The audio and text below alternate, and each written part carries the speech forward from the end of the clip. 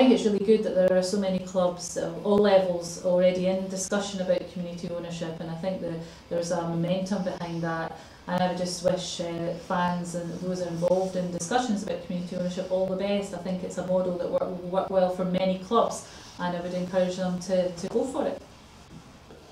Other benefits of community ownership are the governance models that are available now, and that's changed in the last 2 or 3 years, where football clubs are not just run fiduciary for the benefit of the shareholders, although shareholders can be fans. There's now governance models out there that the football club must be ran for the benefit of the community, and I think that in social enterprise has a far bigger benefit to football clubs and the communities they're in, and therefore the fans, rather than just this last 50 years of here's how a private limited company works as a football club.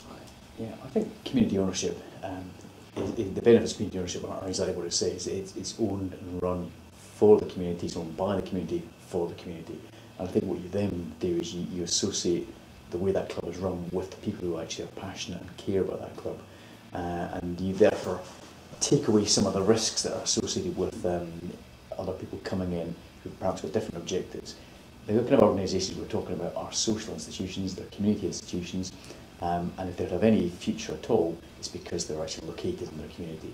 And I think it's both an opportunity and a challenge for communities to demonstrate that these organisations are indeed central to their community.